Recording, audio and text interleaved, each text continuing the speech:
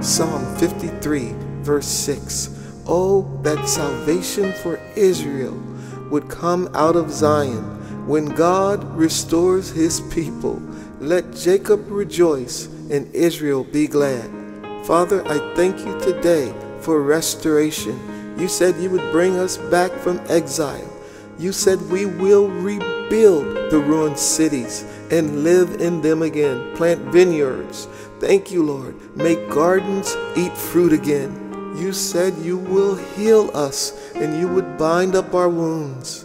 We are those who hope in you, Lord. You said you would renew our strength.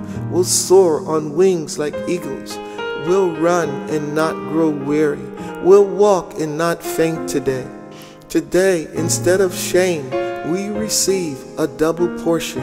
Instead of disgrace, we rejoice in your inheritance. Oh, thank you, God, today for great abundance coming to us. In the mighty name of Jesus we pray. Amen.